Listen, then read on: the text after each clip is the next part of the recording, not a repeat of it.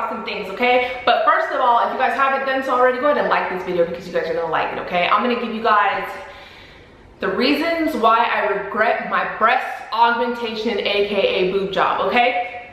So a little backstory, I got my boobs done in 2014 as a present to myself, okay? A present to myself for graduating college, okay? So I got them done, amazing, right? Got married a week after, and then 2 weeks after, I conceived, and I got pregnant, you know? Yes, okay, yes.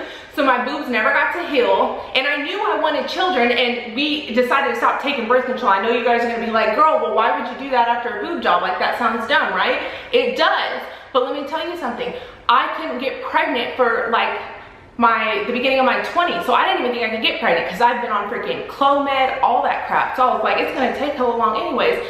God said, no, girl, no, it's not. Here you go. So anyways, got them done, right? They were looking real good until I found out I was pregnant and I started throwing up. I never know what they look like healed. So now your girl, they're like, hey. So yes, I regret getting my boobs done when well, I don't want to say regret because regret's a strong word and everything happens for a reason. And my stuff would even probably look way worse than it does now. But the point for this video is to let you guys know, if you guys plan on having kids, you know, in a short time, like if you're not planning on having kids for like 10 years, go get your titties done, okay? Get them done. But I'm just letting you guys know right now, if you want to get that done, but you're planning on having a kid soon or you want kids soon, don't even do it until after you have a baby. Because after you have a baby, you can go ahead and get that stomach tucked if you need it, like me. You can get that, you know, the snatch done. You can get the boobs up. And that's what I have to do now. I'm actually scheduled for my mommy makeover in August. After we get back from vacation, okay? Because I gotta go get a vacation in really quick.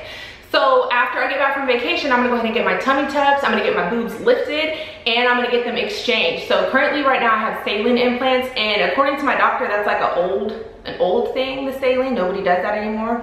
Like, he doesn't even carry them in his office. So I'm getting silicone, and they're safer now because they're not liquid silicone.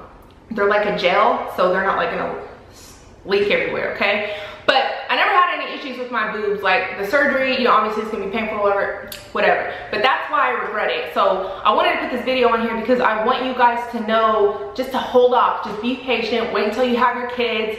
Or if you have one kid and you think you possibly might want 2 kids, girl, wait until you have that second kid. Just wait, just trust me and wait. For those of you that have had a boob job before a kid and they stayed up, kudos to you, because mine sure didn't, okay? They said, whoop!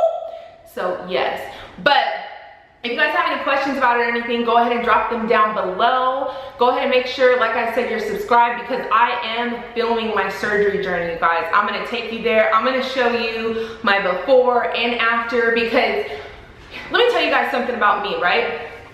So I think I'm fine without surgery, right? Because I love myself, but I can make improvements. The surgery is not gonna change me. I'm still like, right, I'll go outside naked right now.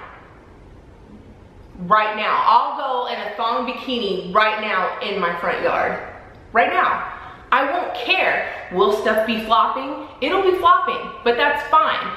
So I'm not embarrassed to show you guys before and after, okay? I've been losing weight and stuff, but I'm literally, it's a body to me. That's it, it's a body. I don't look at it as like a disgusting thing. I could work at an old people's house, at a nursery home, and wipe ASS all day and not be disgusted. I just don't get disgusted with that kind of stuff. But anyways, I'll see y'all next video, and once again, thanks for watching, you guys. Turn it up,